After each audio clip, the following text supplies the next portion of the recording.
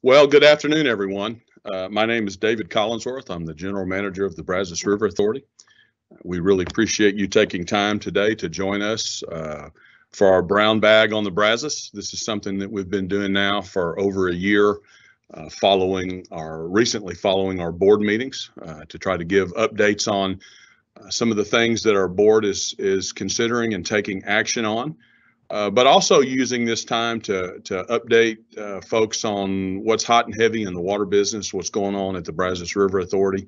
It allows us to talk about drought. It allows us to talk about our projects. So I think we have a good agenda for you today. We promise to keep it to 1 hour so you can get back to your routine and your jobs and your day. Judy, we've got something on the screen there. There you go. Thank you. So again, thanks for joining us. Next slide, please. This is what our agenda looks like today. I'll give you a brief overview of our board meeting that we had a couple of weeks ago. Our Water Services Manager, Aaron Abel, will talk a little bit about downstream releases that we have planned as it relates to managing our reservoirs through this drought period that we're in. He'll talk a little bit about rain too. We've got some in the forecast, and then we'll turn it over to our Technical Services Manager. Our Technical Services Department includes our engineering and project management folks, and he'll give you some updates on some projects that are going on, and then we'll get into questions and take as many questions and give as many answers as we can. Next, Judy. So the way that we do these so that we can be efficient with our time is ask that folks ask questions online, and here's how to do that. You can ask a question. You can click on the question bubble in the upper right-hand corner of your screen, and then type in your answer. Type in your question, and we'll get to as many of them as we can. The ones that we don't, we'll answer online. If you'd rather use another avenue of asking us questions, you can always go to information@brazos.org and ask questions, and that's where we'll also post some of our answers. Next, Judy. So let's talk a little bit about our board meetings. Our board meets every other month. They meet 6 times a year. You can actually go to brazos.org and view our board meetings. They're also streamed live via YouTube. So you can watch them live as they're happening. Or as I'm showing here on the screen, you can go to brazos.org, go to a specific agenda item, and listen and watch what our board considered and the actions that they took. So our next board meeting will be November the 14th. Our last board meeting was in September. We had a pretty full agenda. And they took action on a couple of items that I'd like to just briefly talk about because they're pretty significant. One of the items that they considered was approving some funding, allowing our staff to go out and study a water snake. And you might think, well, what are we doing studying water snakes? This particular snake, the Brazos water snake, is on a list being reviewed by U.S. Fish and Wildlife and may one day either be listed as a threatened species or an endangered species. So the Brazos River Authority, Texas Parks and Wildlife, and the State Comptroller's Office have teamed up, and we are all looking at different aspects of the water snake and trying to collect science so that we can better understand if that snake is threatened or if that snake is endangered, or just understand the population of the snake and the habitat where that snake may roam. So this data will help both the state of Texas and U.S. Fish and Wildlife better understand this snake, and if there are any special activities that need to happen to protect this snake, or if there's nothing that needs to happen because the snake's population is thriving. So those are all the questions that need to be answered. We're excited to spend some money and get out in the field and better understand the habitat of the snake and what's going on with the Brazos water snake. Also, we've got a construction project that we got approval to begin down at Lake Granger in Williamson County at one of our water pump station intake sites. Over the years, we've had a little bit of erosion because of excessive rains and high winds, and and things like that. So we're doing a stabilization project, and our board approved some money for us to begin that construction. So we're real excited to move that forward to protect our assets. That was pretty much kind of the meat of the sandwich, if you will. Again, you can go online and see the other agenda items that were kind of program updates and stuff like that. So feel free to do that. And another thing that I want to talk about just very briefly is last month we also had a public meeting on a project that's underway. It's in the design and engineering phase, and we're starting the permitting phase of that project. And it is a pipeline project that will connect Lake Belton to Lake Steelhouse. So you can go online and www.brazos.org, and we have a location. We have some information about this project online, and you can go see the presentation and make comments on this project if you want, and learn more about it. So I invite you to do that and learn more about that project, and there'll be more discussions on that project as we move it forward in this multi-year process of getting both a permit and finalizing the engineering and design and finalizing the routes and stuff like that goes along with such a very large project. So with that, that project is to be put in place to help us manage through droughts. So Aaron, why don't you take it away and talk a little bit about our drought situation and future of water releases and kind of the status of our reservoirs. Yeah, thank y'all. You should be able to see the presentation now, but as David mentioned, we're going to walk you through several items today. We'll talk about the current status of the BRA water supply system, provide some updates on the impact of the ongoing drought conditions in the Brazos. We'll talk, as mentioned, our downstream water supply releases and what has happened and what we're seeing, moving forward. We'll also provide some information, as we did last time, of how the BRA water supply system compares now in this drought in 2022 compared to 11 years ago when we experienced the significant drought of 2011 that extended into through 2015 for the most part. We'll talk a little more about how the system is functioning, some of the decisions that we have to make to ensure that water is provided throughout our system.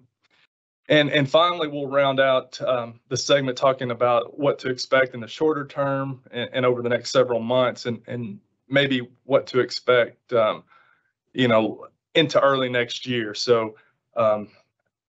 we'll first talk about, what we've seen as far as the departure from normal precipitation. So this is a graphic that shows the Brazos River Basin outline, as well as our system of reservoirs, the 11 reservoirs that are in our system, 3 that we own and operate, Possum Kingdom, Lake Granbury, and Lake Limestone, and then 8 other core reservoirs that we have storage contracts and water rights in.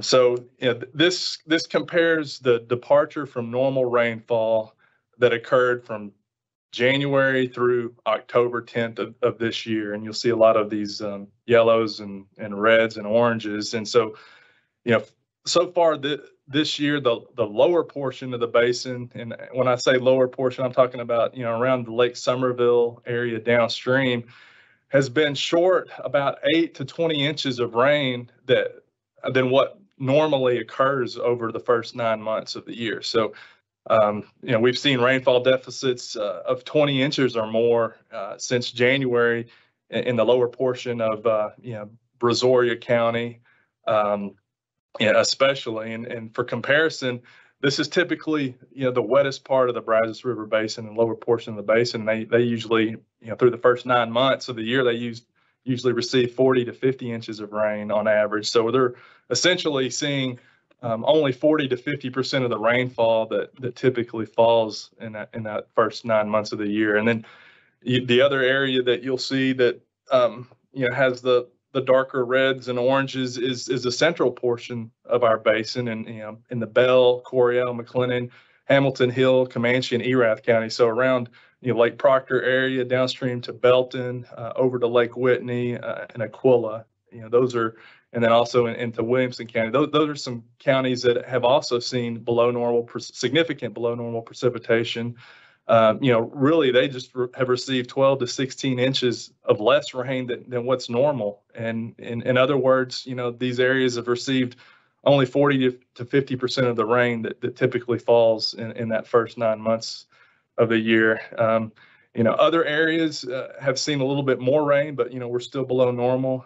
And generally, the basin in other areas have seen 4 to 12 inches below normal rainfall since January. And we'll talk a little bit later about how this has impacted the amount of water that flows into the reservoirs in the system and also in the river downstream.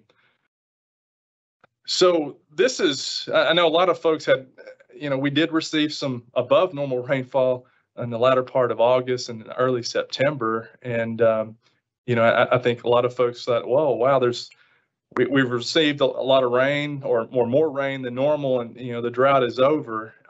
But that's really not the case. But I did want to point out where we did receive this above normal rainfall in August, and you'll see that in the portions of the lower basin, primarily and from Austin County down through Fort Bend and Brazoria counties, we did see 4 to 5 inches of rain above normal in that part of the area. August, we typically don't receive much rain, but we did benefit from an unusual late August rainfall event. And also we did see some above normal rain in August, in the latter part of August, in the upper portions of the basin as well, far upstream of Possum Kingdom. Elsewhere, we saw not much rain, and we'll talk a little bit about what that did to the system. One of the things that with the rain in the lower portions of the basin, that did generate enough runoff to increase the stream flows along the main stem in that part of the basin that satisfied our customers. So we have some customers that have water rights, and they're able to divert water during most times without the need of stored reservoir releases. And in times when the stream flows decline and they get to a point where they can't divert enough water to meet their needs, so we have to release water from the reservoirs to increase the availability in the river and allow them to use the water that's needed to continue operations. So we were able to discontinue some of those water supply releases, downstream water supply releases that were coming out of Lake Somerville, at the latter part of August, and we were able to discontinue those releases for about 3 weeks. So, from a total system storage standpoint, how does this year compare to 2011? And I think we showed this graphic last time in the last brown bag, but one of the things that is different about 2022 versus 2011, as far as it is a significant drought, but we did receive some rainfall obviously in the last summer from May through August that really increased reservoir storage heading into this drought, and that was really a big difference in this drought versus 2011. We headed into this drought a little bit better off, and so with the wet spring and summer of last year. The other thing I mentioned about the downstream water supply releases in 2022, we have pointed out in these two lines. So this is basically the storage trace of all 11 reservoirs within the system. So at combined. So when we say 95% full, that's 95% of the storage that we could hold in all 11 reservoirs combined. And as we move forward, the blue is the 2021 through 2022 trace. And you can see that we didn't initiate downstream water supply releases until the first week in June of this year. And that's about 2 months later than what we had to do in 2011. 2011, we had we had less rainfall below the reservoirs in that year. and we had to initiate downstream water supply releases to augment the river levels in the lower basin, as early as April of 2011. We did, with the rain that we received in late August, we, like I mentioned, were able to stop those releases, the downstream releases in 2022 for about 2.5 to 3 weeks, but we did have to resume those releases on September 10th with the onset of the increased temperatures and below normal rainfalls that we've had in September. Currently we're at 72.8% as of October 12th, and you'll see that we have been on average declining about 1% in the total system storage per week. That's about 14 to 15,000 acre feet of water that's either being released from the reservoirs, used directly from the reservoirs, or through evaporation losses. So those declines are comparable to what we were seeing in 2011. One of the things that we also have seen, less water use. We did in 2022. We didn't have to release as much water so far in 2022 compared to 2011. So far through the end of through September, the total water use from the BRA's water supply system in 2022 is just under 300,000 acre feet.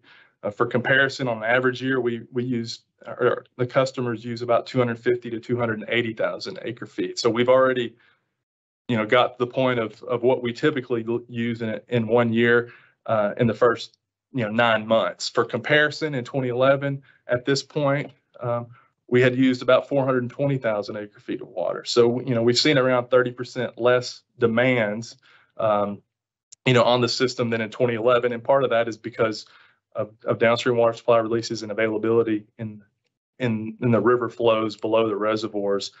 One other thing to note on this particular graphic is you'll see in 2011, we had kind of flattened out. As we move further into fall, we have less sunlight that acts on evaporation, and typically we'll have cooler months, and so that will basically cause the rate of the decline of the reservoirs to slow down and flatten out. And we'll talk a little bit about the potential for rain as we move through fall a little bit later on. So how has this lack of rainfall over the past year impacted the amount of water that's entering the reservoirs? And I mentioned in the last brown bag, we do measure and calculate the amount of water that enters the reservoirs, and that's basically from a water balance perspective. We know the change in water stored in the reservoirs from month to month. We know what's released. We know the demands or the diversions from the lake, and we estimate and know the evaporative losses. So we can calculate the amount of water that's entering the system in each of the individual reservoirs.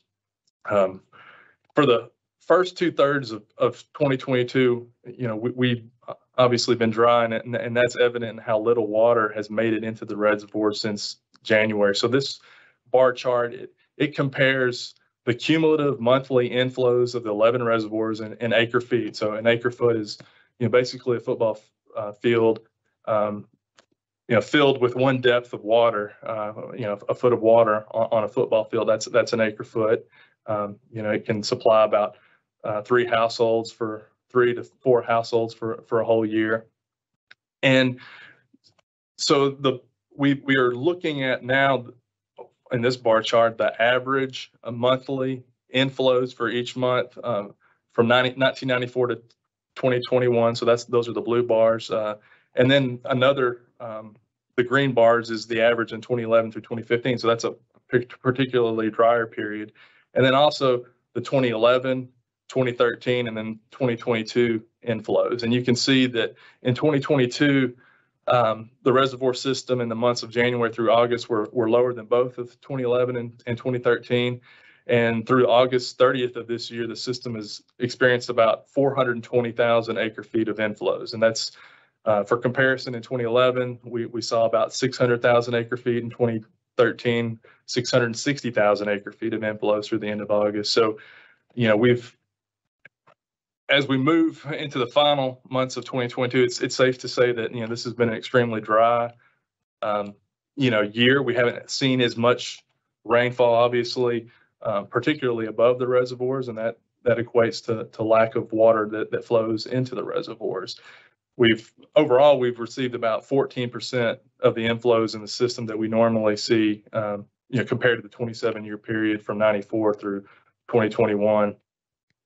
Here's another graphic that basically encompasses what we just saw in the bar charts, but looking at it from a day-to-day basis from January through the end of August for those three particular years, 2022, 2013, and 2011. And you'll see that it's interesting. In 2011, we did have some inflows that occurred in late May that increased reservoir storage to some degree, and we obviously didn't see that much rain in 2022, and you can see the difference between, as I mentioned, between 2011 and 2022. So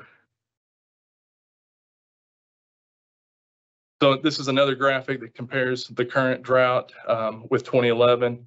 What we're doing here is we're comparing the storage in each individual reservoir, and you'll see that the reservoirs are color coded in the storage difference. So we compared the percent full in each of the reservoirs that occurred on October 5th of 2022 compared to October 5th of 2011.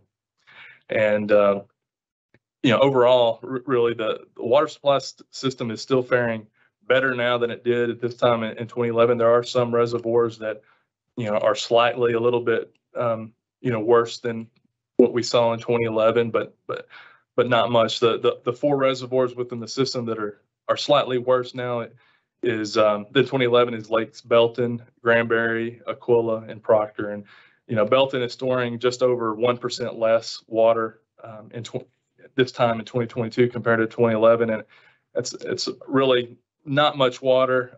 It's only 4,000 acre feet less. And just for comparison, the amount of water stored in Belton is about 310,000 acre feet, and we're around 70% full at Lake Belton. Lake Granbury is storing, again, just a little over 1% less than what it was at this same time in 2011. But overall, Lake Granbury is storing 115,000 acre feet and 85% full. Aquila is about 3% less than in 2011, but overall it's storing about 28,000 acre feet of water and is 65% full. And then finally, Lake Proctor it's one of the reservoirs that is in, I guess, has the lower storages in the system, and it's about 4.5% less than what it was at this time in 2011. But we still have 25,000 acre feet of water stored in that reservoir in the Upper Leon watershed. One of the things that we've been comparing is the drought monitor, over time, and this is updated weekly and posted on our website at Brazos.org under About Us and Water Supply and Drought. If you migrate to our Brazos.org website, you can find the drought information. So as of August 4th, the total system storage was around 80% full, and we were storing at August 4th of 2022. We were storing about 1.55 million acre feet in all 11 combined in all 11 reservoirs. As of Thursday, October 13th, the total system storage was around 73% full, and we were storing about 1.41 million acre feet. So, and we still have a lot of water that's stored in these reservoirs. We did see a decline of about 7%, over roughly these 2 months, equated to about 140,000 acre feet. One of the things that I want to point out is these drought monitor maps, they're produced by the U.S. Drought Monitor, and collecting information from USDA and the local ag extension agencies throughout the counties, throughout really the whole nation and Texas. These really reflect, from a larger standpoint, the agricultural impacts of drought. But it's important that we can kind of look and see where drought is expanding and where it's intensifying from the drought monitor. Soil moisture has to recover which typically improves agricultural impacts. And then, so you'll see, an improvement in drought monitoring. That's typically, soil moisture being increased and agricultural improvements. And we saw a little bit of that, over with the rain in late August. But you really have to generate significant rainfall to generate runoff that will increase water that flows in the creeks and rivers, which will finally flow in the reservoir. So you'll see that agricultural impacts are lessened first. Ag impacts are come out of droughts first, and water supply impacts are really the last to come out of drought. So as we've mentioned before, droughts are broken typically, and that with large flood events, and that's something that we've seen in the past, in the 2011 through 2015 drought and the drought of the 50s as well, as we see larger flood events that break these droughts. So as I mentioned, this is the graphic that we update weekly on our website, and it's the water supply reservoir status. And this is kind of looking across the basin, as if you were in San Angelo looking towards Texarkana. The left part of the graphic is the upper part of the basin with PK. The right part of the basin is the lower basin, and you see the Gulf of Mexico to the far right. So all these colors on this graphic indicates where we are with our drought contingency plan. That is a plan that is required by the state of Texas for a number of different entities that hold water rights. Overall, the total system is in stage 1 drought, but we're still 73% full. I mentioned Lake Proctor. We're currently in stage 2 drought warning at that reservoir. That's a 10% reduction in water use. Overall, for a stage 1, we're needing a 5% reduction in water use. I did mention the downstream water supply releases. Those began in June, early June of this year. And, so far through the end of September, we've released approximately 75,000 acre feet. And that came out of multiple different reservoirs, but, Lakes Whitney, Somerville, Limestone, and Belton. Comparing that to 2011, in 2011, at this time, we had already released, almost 210,000 acre feet of water. So, the rain downstream of the reservoirs really benefited in delaying and not needing those stored water releases later in the year. And that's what, really caused the difference between 2011 and 2012. I guess the other thing to look at is, reservoirs. What are the decisions and how we make decisions on when and where to release water for our lower basin customers? Typically, the reservoirs located in the upper part of the basin are used later in droughts. It takes a long time for water to be released from Possum Kingdom and flow downstream to the lower portions of the basin. It can take 3 weeks essentially to move that water from Possum Kingdom and convey it downstream. And those reservoirs in the upper part of the basin are typically less likely to fill. They're in a drier portion of the basin. The central and lower portions of the basin typically receive more rainfall. So we also take into consideration the lakeside demands of the reservoirs in determining when and where we can make downstream water supply releases. There has been plans that we are planning to move some of the larger downstream water supply releases from Lake Belton. That's ongoing. We're releasing now about 400 cubic feet per second from Lake Belton to supply customers downstream along the Little River and the lower Brazos in Fort Bend and Brazoria County. So we plan to discontinue those releases from Lake Belton next week, and we're anticipated to begin releases from Possum Kingdom on Monday with a release of around 600 to 630 cubic feet per second. later next week, we'll release from Lake Granbury, and that'll happen later next week. And those releases from the Possum Kingdom and Granbury system will move through Lake Whitney. And so releases, we coordinate with the Corps on a daily basis on releases, and we will request water being released through Lake Whitney for the lower portions of the basin for demand. So, that is something that, decisions to make downstream water supply releases are not made lightly. There goes with a lot of thought and evaluation and process that goes into determining the timing and need and when we can move those releases around. Looking ahead, these are the reservoir projections for the end of November. As you can see, we are projecting to decline down to 66% by the end of November, and that assumes driest conditions and high evaporation. I don't think that is going to happen, but this is the worst case scenario, assuming releases, from all the reservoirs and transferring those releases to the upper basin.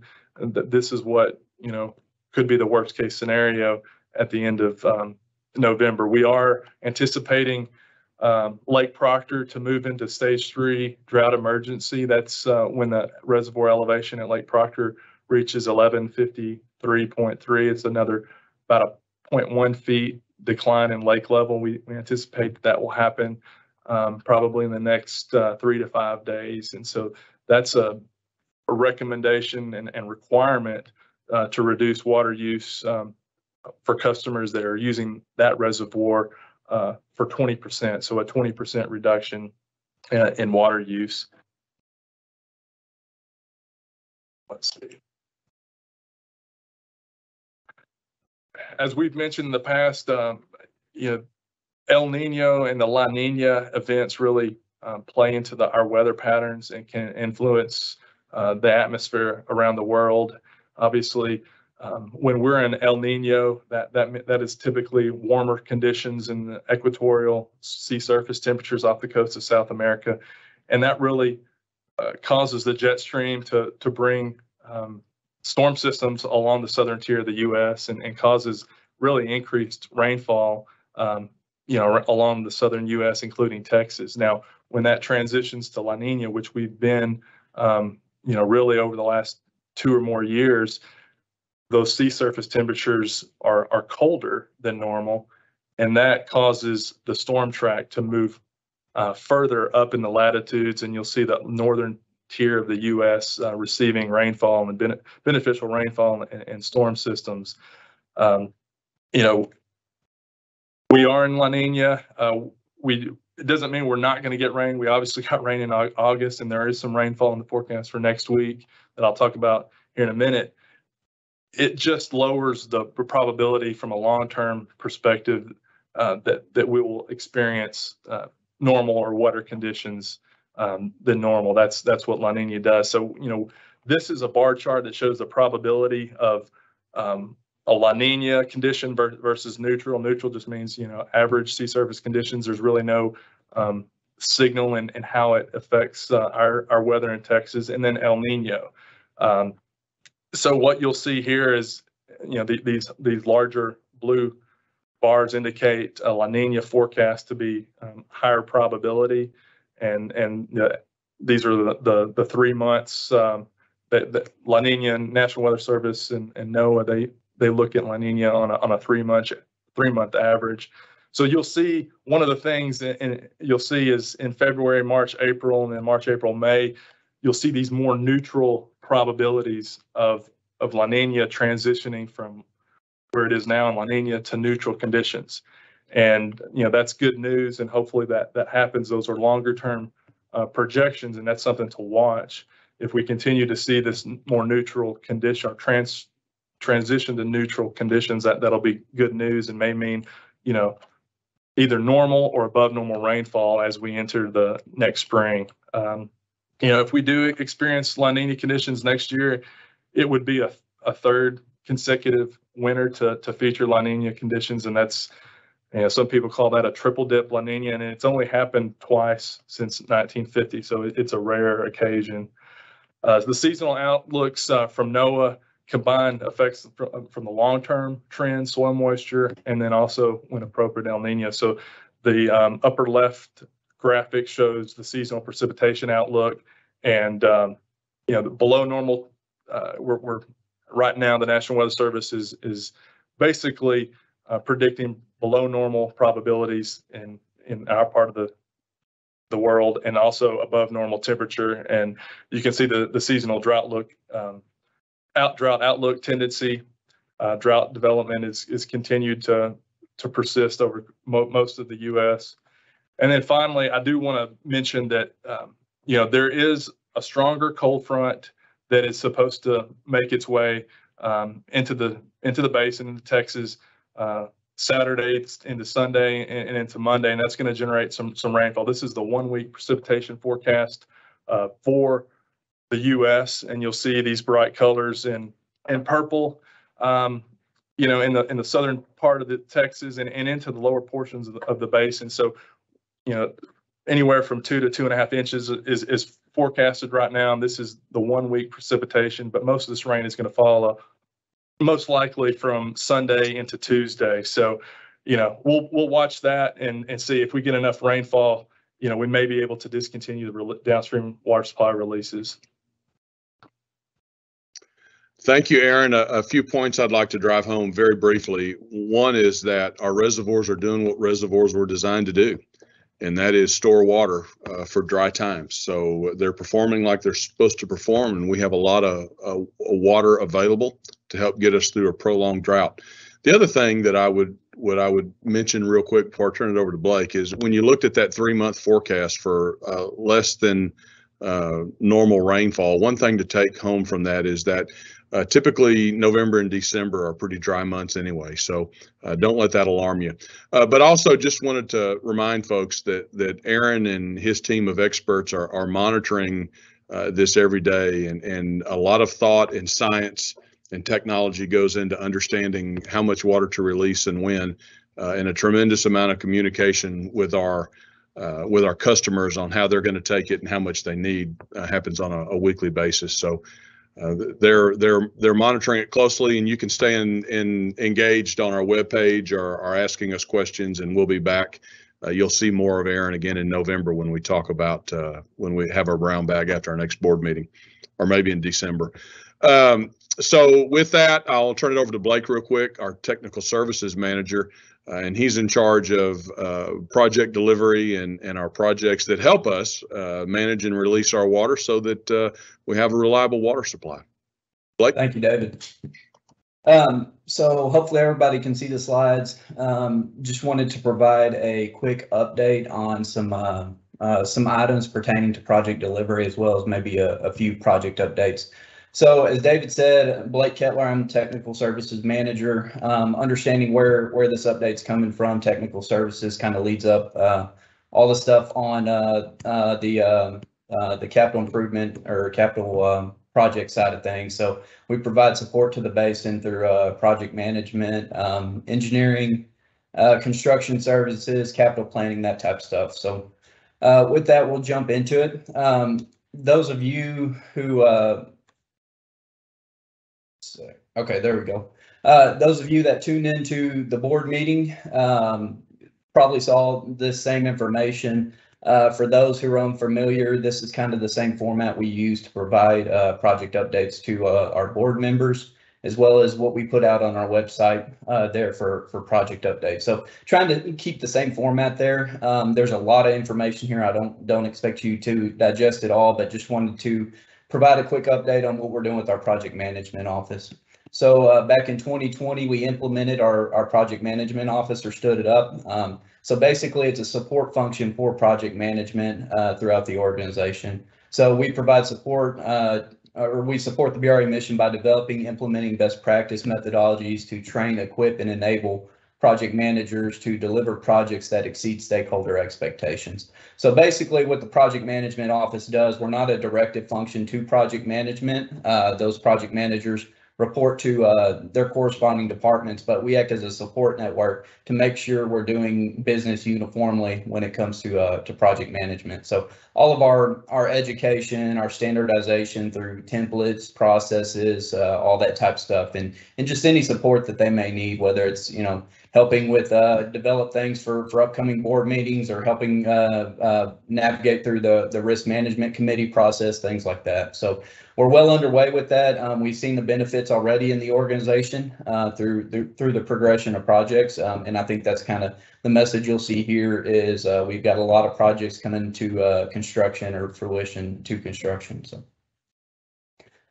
Some of you may have seen this and some may have not. This is a typical life cycle for a BRA project. Not all projects, of course, you know, fall within this flow chart, but this is just to give you a general idea of some of the work at a very high level that's needed to complete a given project in the organization. So the main takeaway here is a color coding, so you can see the green, yellow, orange, and blue. We've started to kind of align some of our processes and the way we do business with the Project Management Institute, and I believe we have one of our project managers that just recently completed their project management professional certification through the Project Management Institute. But trying to align the way we do business and projects with industry standards, so that way when it comes to reporting functions or anything else, there's some uniformity there. So the reason for me showing you this today is just so if you see future brown bags or future board meetings, you know, a lot of our reporting functions will be in line with the phasing of projects here. So in green, the initiating phase, a lot of that's happening before a project comes to fruition in our annual operating plan. That's the brainstorming and understanding and developing the project concept and objectives that we're looking to complete there. Once it comes to fruition, it's included in that annual operating plan, and then once we activate the project or start working on it, we move into that planning phase. There's not a whole lot of money spent in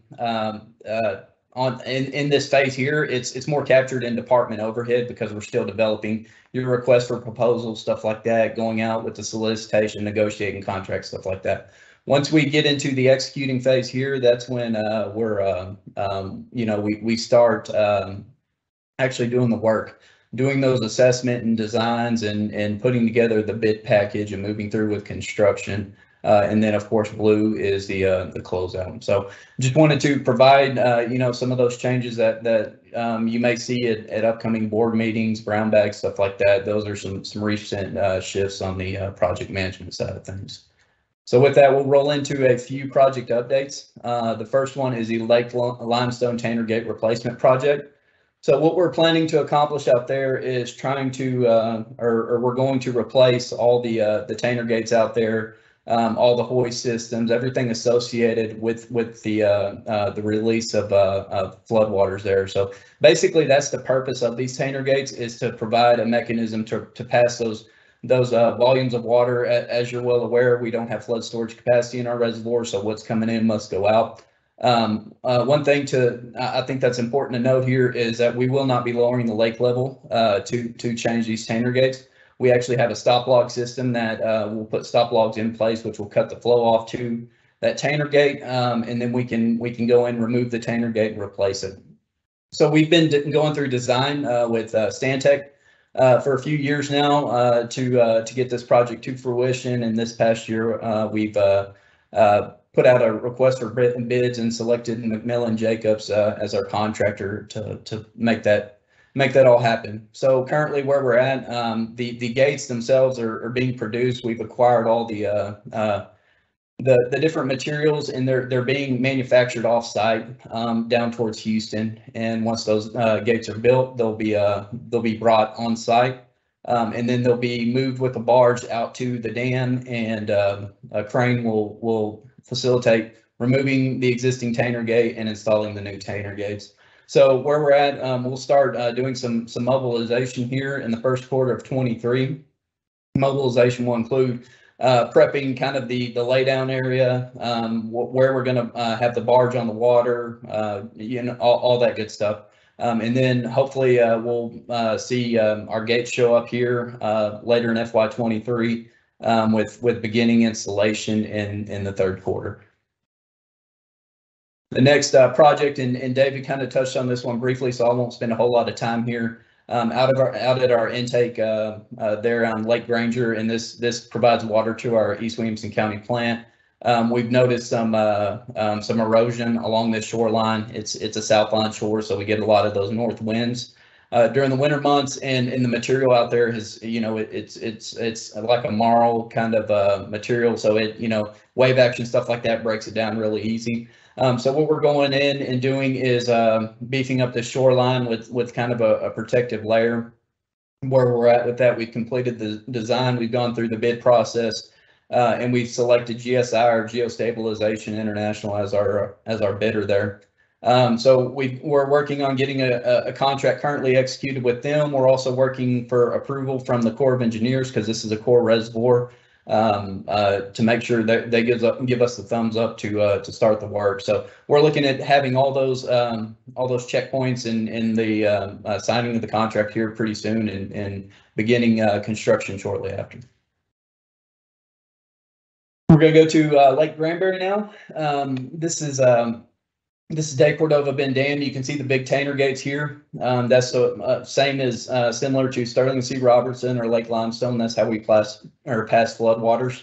Over here, as highlighted, is the low flow facility. So that's kind of the intermittent release source. So when we don't want to use the Tanner gates, because most of the time when you open Tanner gates, it's a significant amount of water that you'll release.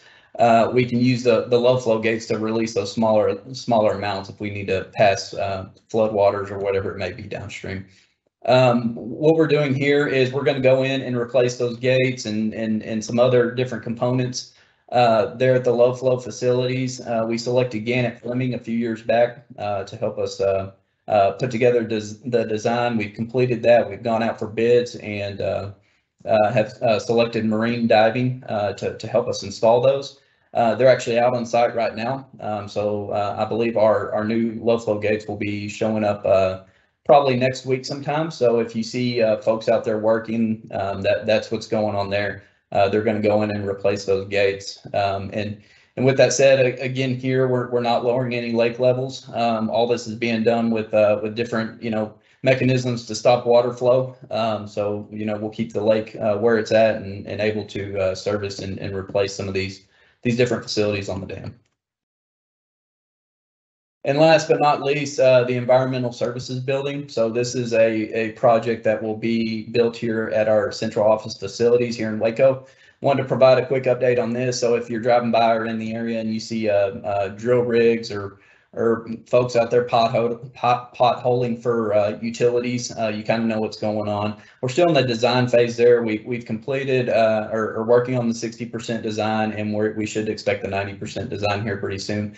But yes, transitioning the environmental service, or the lab portion of environmental services, out from the central office and building a separate facility there. So that's something else that we're working on.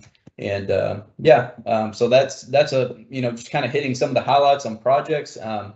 David, unless you have anything else for me, I'll turn it over to you. Yeah, Blake, I actually do. Talk just briefly about where folks can go follow along for updates on our projects. Okay.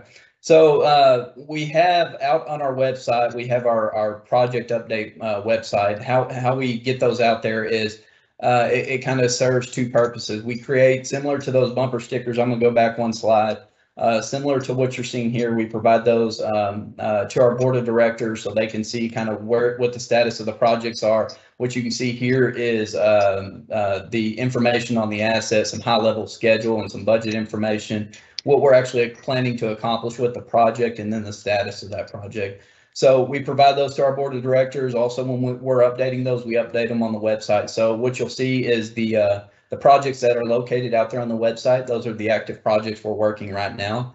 They are updated basically in between each board meeting. So every other month, we provide an update on where we are with any scheduling changes, budget summaries, project status, stuff like that. Of course, if we have major changes there, we'll highlight it if anything changes schedule wise or anything else. So that way folks can stay aware where projects are. So yeah, whenever you have an opportunity, please go out there, brazos.org, and look at our project update site. Thank you, Blake. Well done.